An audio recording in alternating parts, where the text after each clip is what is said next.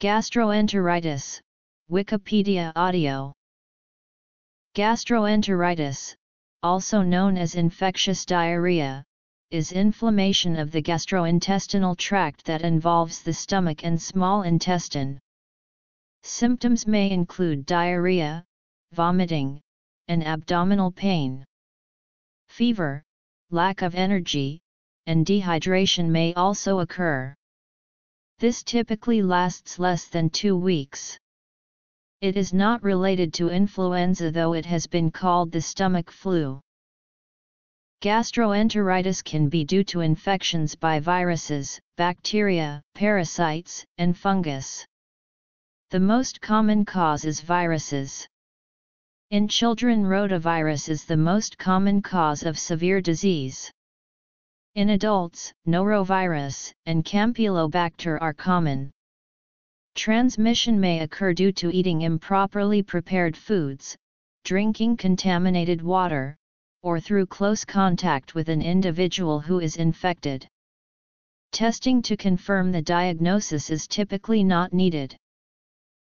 Prevention includes hand washing with soap, drinking clean water, proper disposal of human waste, and breastfeeding babies instead of using formula. The rotavirus vaccine is recommended in children. Treatment involves getting enough fluids. For mild or moderate cases, this can typically be achieved by drinking oral rehydration solution. In those who are breastfed, continued breastfeeding is recommended. For more severe cases, intravenous fluids may be needed. Fluids may also be given by a nasogastric tube. Zinc supplementation is recommended in children. Antibiotics are generally not needed. Signs and symptoms. In 2015, 2 billion cases of gastroenteritis resulted in 1.3 million deaths globally. Children and those in the developing world are affected the most. In 2011, about 1.7 billion cases, resulting in about 700,000 deaths of children under the age of 5. In the developing world, children less than 2 years of age frequently get 6 or more infections a year. It is less common in adults, partly due to the development of immunity. Gastroenteritis typically involves both diarrhea and vomiting, or less commonly, presents with only one or the other. Abdominal cramping may also be present. Signs and symptoms usually begin 12-72 hours after contracting the infectious agent. If due to a viral agent, the condition usually resolves within 1 week. Some viral causes may also be associated with fever, fatigue, headache, and muscle pain. If the stool is bloody, the cause is less likely to be viral and more likely to be bacterial. Some bacterial infections may be associated with severe abdominal pain and may persist for several weeks. Children infected with rotavirus usually make a full recovery within 3 to 8 days. However, in poor countries, treatment for severe infections is often out of reach and persistent diarrhea is common. Dehydration is a common complication of diarrhea, and a child with a significant degree of dehydration may have a prolonged capillary refill, poor skin turgor, and abnormal breathing. Repeat infections are typically seen in areas with poor sanitation, and malnutrition, stunted growth, and long-term cognitive delays can result. Reactive arthritis occurs in 1% of people following infections with Campylobacter species, and Guillain-Barré syndrome occurs in 0.1%. Hemolytic uremic syndrome may occur due to infection with Shiga toxin-producing Escherichia coli or Shigella species, causing low platelet counts, poor kidney function, and low red blood cell count. Children are more predisposed to getting HUS than adults. Some viral infections may produce benign infantile seizures. Viruses and the bacteria Escherichia coli and Campylobacter species are the primary causes of gastroenteritis. There are, however, many other infectious agents that can cause this syndrome. Non-infectious causes are seen on occasion, but they are less likely than a viral or bacterial cause. Risk of infection is higher in children due to their lack of immunity and relatively poor hygiene. Rotavirus, norovirus, adenovirus, and astrovirus are known to cause viral gastroenteritis. Rotavirus is the most common cause of gastroenteritis in children, and produces similar rates in both the developed and developing world. Viruses cause about 70% of episodes of infectious diarrhea in the pediatric age group. Rotavirus is a less common cause in adults due to acquired immunity. Norovirus is the cause in about 18% of all cases. Norovirus is the leading cause of gastroenteritis among adults in America, causing greater than 90% of outbreaks. These localized epidemics typically occur when groups of people spend time in close physical proximity to each other, such as on cruise ships, in hospitals, or in restaurants. People may remain infectious even after their diarrhea has ended. Norovirus is the cause of about 10% of cases in children. In the developed world, Campylobacter jejuni is the primary cause of bacterial gastroenteritis, with half of these cases associated with exposure to poultry. In children, bacteria are the cause in about 15% of cases, with the most common types being Escherichia coli, Salmonella, Shigella, and Campylobacter species. If food becomes contaminated with bacteria and remains at room temperature for a period of several hours, the bacteria multiply and increase the risk of infection in those who consume the food. Some foods commonly associated with illness include raw or undercooked meat, poultry, seafood, and eggs, raw sprouts, unpasteurized milk and soft cheeses, and fruit and vegetable juices. In the developing world, especially sub-Saharan Africa and Asia, cholera is a common cause of gastroenteritis. This infection is usually transmitted by contaminated water or food.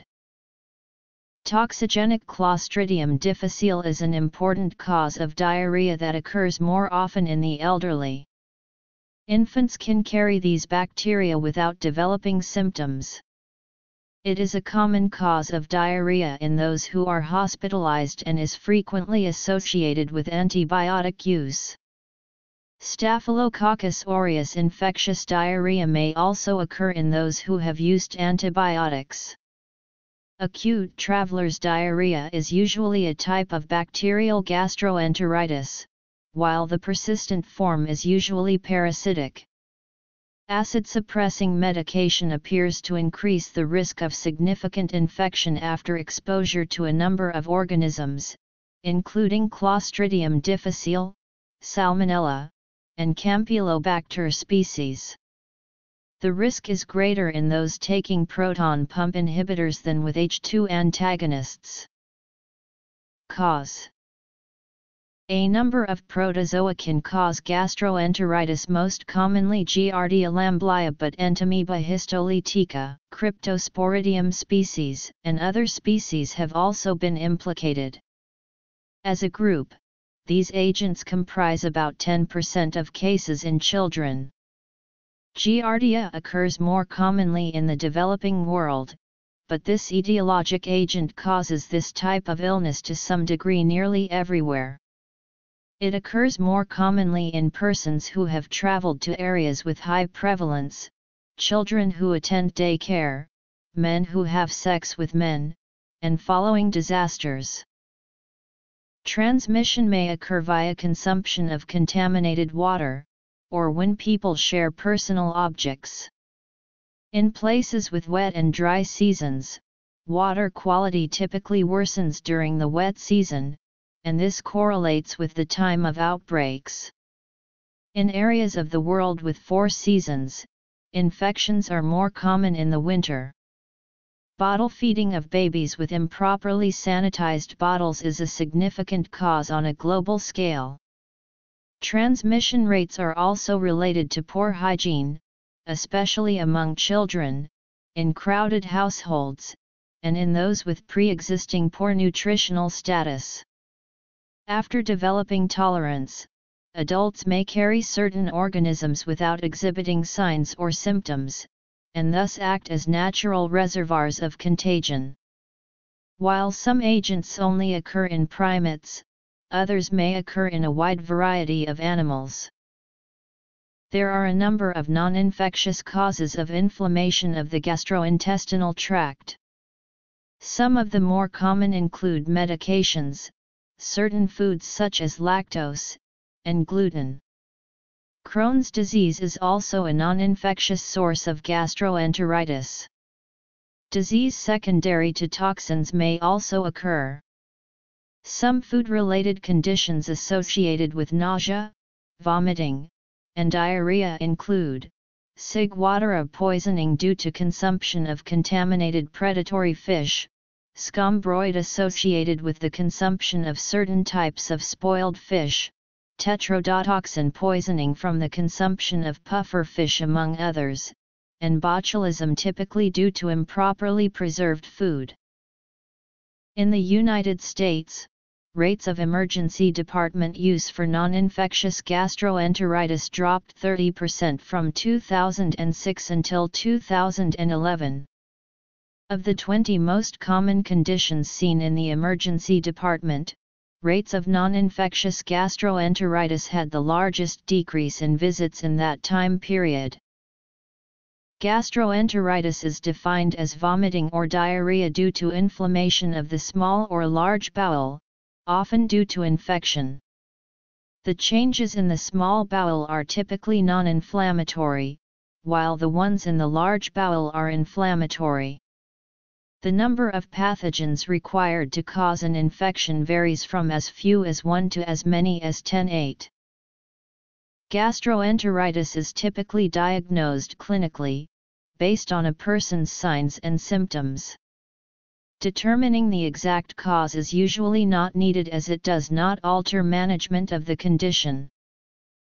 However, stool cultures should be performed in those with blood in the stool, those who might have been exposed to food poisoning, and those who have recently traveled to the developing world. It may also be appropriate in children younger than 5, old people, and those with poor immune function. Diagnostic testing may also be done for surveillance. As hypoglycemia occurs in approximately 10% of infants and young children, measuring serum glucose in this population is recommended. Electrolytes and kidney function should also be checked when there is a concern about severe dehydration. Viral, bacterial. A determination of whether or not the person has dehydration is an important part of the assessment, with dehydration typically divided into mild, moderate, and severe cases. In children, the most accurate signs of moderate or severe dehydration are a prolonged capillary refill, poor skin turgor, and abnormal breathing. Other useful findings include sunken eyes, decreased activity, a lack of tears, and a dry mouth. A normal urinary output and oral fluid intake is reassuring. Laboratory testing is of little clinical benefit in determining the degree of dehydration. Thus, the use of urine testing or ultrasounds is generally not needed. Parasitic transmission, non-infectious, pathophysiology, diagnosis. Other potential causes of signs and symptoms that mimic those seen in gastroenteritis that need to be ruled out include appendicitis, volvulus, inflammatory bowel disease, urinary tract infections, and diabetes mellitus. Pancreatic insufficiency, short bowel syndrome, Whipple's disease, celiac disease, and laxative abuse should also be considered. The differential diagnosis can be complicated somewhat if the person exhibits only vomiting or diarrhea. Appendicitis may present with vomiting, abdominal pain, and a small amount of diarrhea in up to 33% of cases. This is in contrast to the large amount of diarrhea that is typical of gastroenteritis. Infections of the lungs or urinary tract in children may also cause vomiting or diarrhea. Classical diabetic ketoacidosis presents with abdominal pain, nausea, and vomiting, but without diarrhea. One study found that 17% of children with DKA were initially diagnosed as having gastroenteritis. A supply of easily accessible uncontaminated water and good sanitation practices are important for reducing rates of infection and clinically significant gastroenteritis. Personal measures have been found to decrease rates of gastroenteritis in both the developing and developed world by as much as 30%. Alcohol-based gels may also be effective. Food or drink that is thought to be contaminated should be avoided. Breastfeeding is important, especially in places with poor hygiene, as is improvement of hygiene generally. Breast milk reduces both the frequency of infections and their duration. Dehydration. Due to both its effectiveness and safety, in 2009 the World Health Organization recommended that the rotavirus vaccine be offered to all children globally. 2 commercial rotavirus vaccines exist and several more are in development. In Africa and Asia, these vaccines reduced severe disease among infants, and countries that have put in place national immunization programs have seen a decline in the rates and severity of disease. This vaccine may also prevent illness in non-vaccinated children by reducing the number of circulating infections. Since 2000, the implementation of a rotavirus vaccination program in the United States has substantially decreased the number of cases of diarrhea by as much as 80%. The first dose of vaccine should be given to infants between 6 and 15 weeks of age. The oral cholera vaccine has been found to be 50–60% effective over 2 years. Gastroenteritis is usually an acute and self-limiting disease that does not require medication. The preferred treatment in those with mild to moderate dehydration is oral rehydration therapy.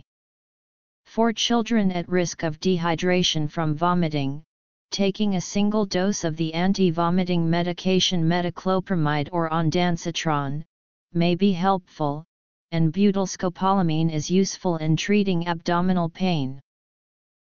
The primary treatment of gastroenteritis in both children and adults is rehydration. This is preferably achieved by drinking rehydration solution, although intravenous delivery may be required if there is a decreased level of consciousness or if dehydration is severe. Drinking replacement therapy products made with complex carbohydrates may be superior to those based on simple sugars. Drinks especially high in simple sugars, such as soft drinks and fruit juices, are not recommended in children under 5 years of age as they may increase diarrhea. Plain water may be used if more specific wort preparations are unavailable or the person is not willing to drink them. A nasogastric tube can be used in young children to administer fluids if warranted.